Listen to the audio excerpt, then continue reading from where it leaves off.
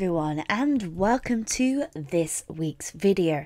This week I thought it'd be fun to do another one of these palette challenges, seasonal palette challenges, and this time we'll be doing the spring palette. And as you can see here, I've already chosen my colours, and if you haven't seen this video before, if you haven't seen my winter tarot style piece that I do recommend that you check that out. That was a really fun piece to actually work on. And since we are going for seasonal tieflings, I thought what better way than to continue this tarot style series than doing a spring one. So it is coming up to spring. We are literally about a week away here in the UK from spring being official. All the flowers are coming up and I am feeling so motivated and so drawn to a lot of things at the moment, and I sort of wanted to bring all those emotions in with this piece. Now for this tiefling in particular, now if you don't know what a tiefling is a race of characters that you can play in a game called Dungeons and Dragons. They typically are horned humanoids with either they can either have like big tails, they can have cloven hoof feet. There's lots of different variations that you can have with tieflings, and this is why I've kind of wanted to do this as a series, because I think it's really fun to sort of do and have representations of that. And since we are going for spring, I really wanted to do something that was inspired by lambs and sheep and rams, and figured that would be perfect for a tiefling because then we can have those beautiful curly horns, and of course to be inspired by like the sort of motion of like jumping and movement. So that's kind of what I was going for with this piece.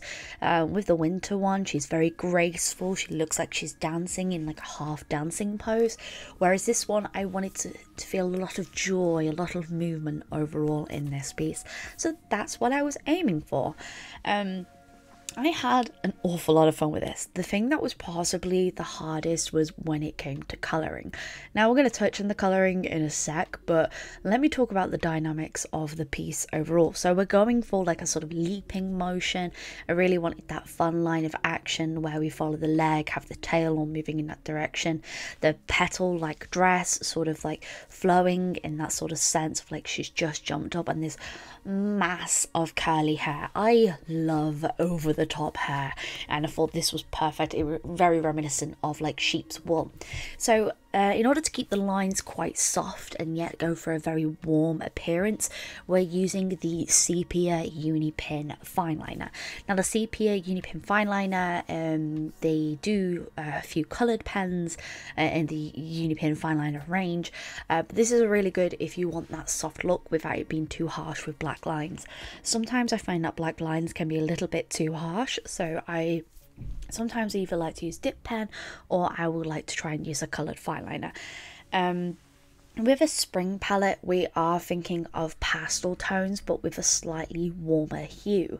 When you think of spring, you immediately think of Easter palette. You think of greens, yellows, oranges, blues. Like when I think of greens, when I think of spring, I think of greens. When I think of greens, I think of greens. Beautiful. That's why my brain works today. And I really wanted that feeling of fresh colours, so I didn't want to use anything that was too harsh with the greens. I tried to keep it to a lot of softer ranges. And when it came to the other colours, I wanted to use oranges. Now oranges, most people don't tend to associate with spring. I tend to associate spring with lots of yellows and oranges because we have a lot of daffodils here in the UK, which are these beautiful yellow and orange flowers. We also get a lot of crocuses, lily of the valley. There are lots of flowers that tend to pop up around the spring, and I always find myself like really inspired by these. Tulips tend to come around. I mean, tulips tend to be around from spring and summer anyway, but it's all about stuff growing and becoming nature, and nature is bringing itself back out of the cold, and the birds are singing and all of that. There was a few options I actually did have for this. I originally was going to keep with just a very muted pastel palette, as well as originally was going to give her very long sleek hair or like short curly hair, and I was going to have birds flying with her to keep within that line of motion. I also had a really big struggle with her hands. I originally was going to have her hands like up as if she was leaping forward, but I decided to have them go back, and this is because with the line of action that we're going for, it looked better if the arms were behind her than if they were in front of her. If you're going in front, you want the curve of the back to be going more towards the back. So like this line of action, she is jumping forward, so because she's jumping forward with like her leaping motion, her back is arched forwards, whereas if she is leaping forward as in she's got her knees in front of her, like the back would arch back. It's a bit difficult to explain without actually physically showing you, but there is a few ways that you could really effectively do a jumping motion. Now, I like to think of like this is sort of where she's just like sort of like jumped over something and she is landing, so we've got this really beautiful like curved line. Line of actions are super important to be able to create movement and dynamic posing, and it's able to really help your character create a lot of movement without doing too much. Like for example, the tail follows the same line of action, the arms follow that same line of action, so we have that leaping motion. I did go through a lot of poses to try and create that sort of like lamb-like leap I was after. I'm pretty happy with this. There's a few things I definitely would change, but I'm like that with every piece I do. I mean, who doesn't look at a piece of art after they've done and gone, hey, I could change a few things about this? But overall, I think it's fairly successful.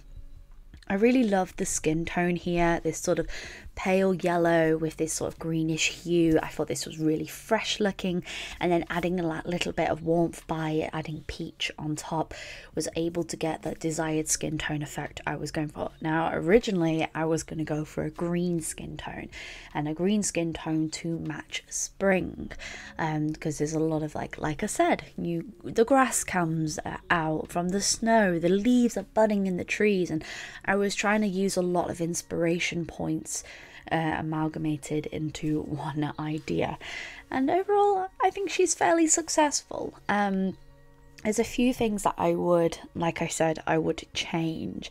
I really like how her bodice is and her arms and those legs, they're coloured really nicely, but I think maybe I went a bit too warm with the hair tone.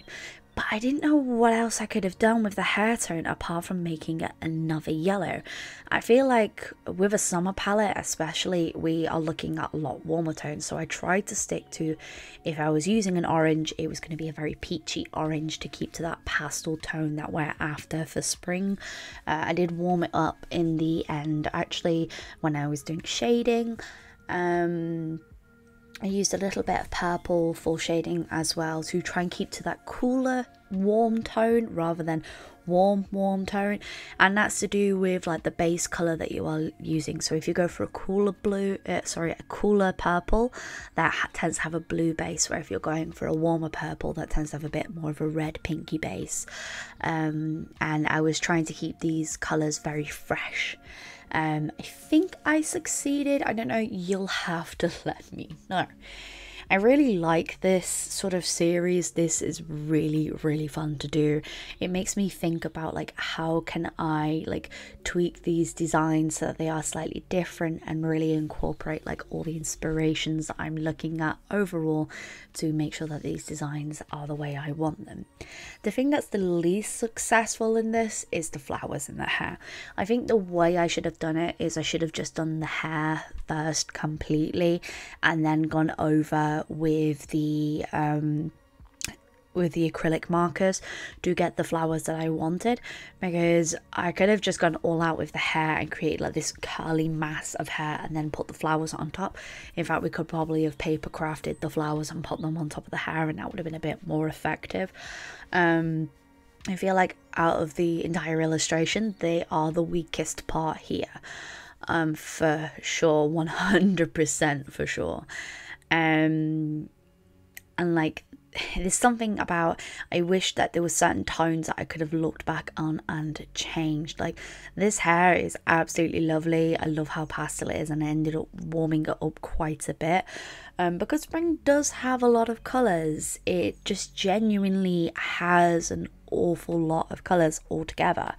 You know, you've got your carnations that are growing out as well, and the flowers tend to have a big colour range. With summer palettes, I tend to think of like warmer tones. I tend to think of like yellows and oranges.